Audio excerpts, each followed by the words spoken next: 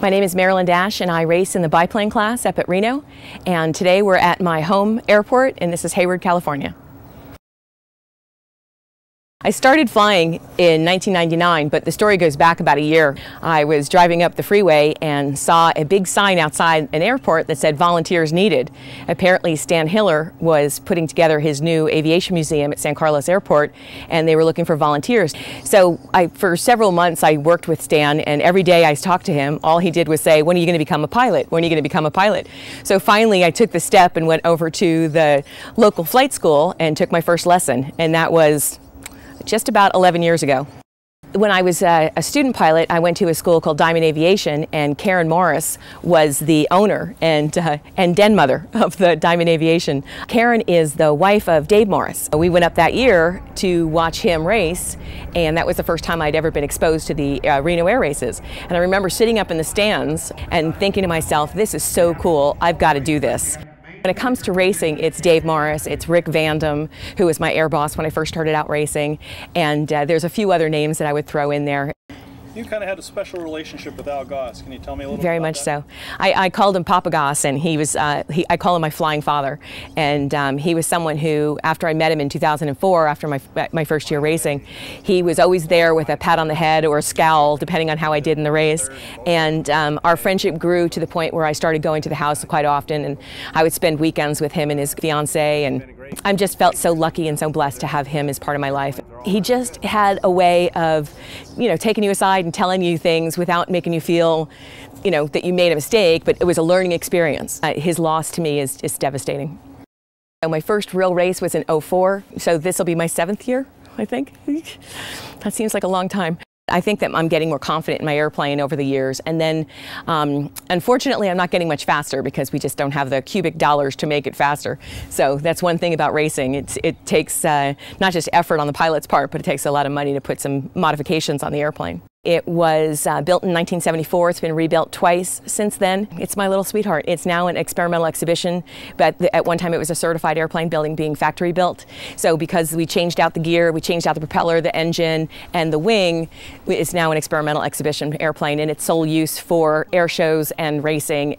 West Selvage raced her at Reno back in the, I'm going to say 80s, late 80s, early 90s maybe, and it raced as Slick, number 2, and then I bought it from West back in '03, and so she's changed it to number 4, which he's not. He also says that it's a boy, and I say it's a girl. West Selvage was just a great guy, and I was just thrilled to get her because she's just a beauty, as you can see.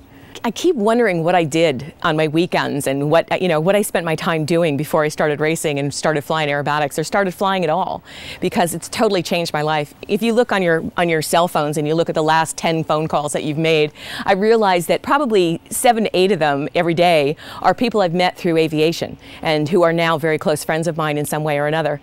And my life has completely changed.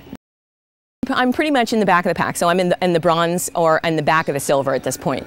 And pretty much anybody up there that's not in the top in the gold would be my competition. And so basically it's a lot of single seat pits and a couple of Smith Minis, and the Mongs are usually up front because for some reason they're a little bit slicker. We have 2 other women that are qualified to race in the biplane class, and that's Casey Erickson. She's race number 8, and then we have Leah Summers. Both of them are very good competitors and very good pilots, and I'm just thrilled that they feel comfortable enough to come into the biplane class. Formula One and biplanes are a really good place for entry-level racers. Most of the people out there that are going to see this or go to the Reno website are not going to be able to go out and buy a sporty P51 and race in the unlimited class right away. So this is a really good way for them to get exposure to it, see if they really like it. So I find that the women will be found in the Formula One and in the biplane class. Of all the classes, the biplane class has attracted the most women over the years that I've been there. I have a very close-knit crew, and we talk probably 3-4 times a week. I mean, we're on the phone all the time, and we're no longer just crew, we're friends. So we talked about the changes that we want to make. We have some parts that are coming in, and we should get that done. And we also have a little memorial to Al that we want to do for the plane. So we're working on that as well. People don't realize how early that we have a pilot brief at 7. We're usually pushing the airplanes out at 7:45. We either have an 8 o'clock or an 8:20 time on the course. So everything just happens very, very early for us. And so people are always like, come on, you want to go out to dinner with us tonight? I'm like, actually, I have to be in bed by 10. And people are so surprised by that because apparently they think we're a bunch of party animals and there's just no time for it. You know, my number one priority while I'm there is to race. I'm just fascinated by the racing itself. It's fun to watch the people and watch the characterizations and to watch the racing itself. So for me, it's not just biplanes for me, it's everything. I started out as a fan. So, you know, I went to the races just loving it, eating it up and just, you know, jumping up and down. I remember being at the Cheerman's Club when, you know, at the end of the Gold in 2007 and jumping up and down on a chair and screaming like a crazy person. I'm like, what the heck is taking over here, you know? For people who haven't been there yet, what's taking you so long? You gotta go. It's just the, you know, the fact that they keep the pits open and that we can go, the normal people, just fans, can walk through and watch them changing the headers out and taking pistons out and looking at what the spark plugs look like. I mean, to me, that's part of it. And learning about what, you know, you go into the Formula One hangar and you see them taking wings off and, you know, just doing so much work, and you see us in the biplane and we're just wiping, you know, bug smudges off our planes. But there's just so much going on. It's fascinating. Let's see. Last year wasn't a great year for us. Can we talk about like the year that I really enjoyed? So yeah, we were back in the middle of the pack somewhere. You know, I think we came in 7th in the silver, and then they needed us to do some filler in the bronze. So I think I came in something in the bronze, which didn't matter, but I was 7th in the silver, which did. This is a 2-goal airplane for me. It's an aerobatic competitor as well as a racer. So I have to make sure that whatever I do to make it faster doesn't ruin the aerobatic nature of the airplane, because I still plan on doing competitions again.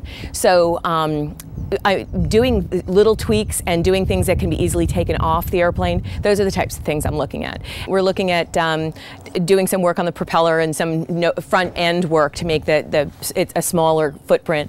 And we're doing, like I said, a little memorial to Al Goss and in our wheel pants. So that should be a fun little thing to look at. And that's pretty much it. We're hoping to break the 180, 190 mile an hour. I just, you know, I really wanted to stress how Reno puts together a great show, and it's run like clockwork from 8 o'clock in the morning to last racer on deck. And if you guys, you know, I'd love to see more people come out to the races this year, locals to Reno, people from all over the country, all over the world. This is the only place this happens, and it's worth the trip, believe me.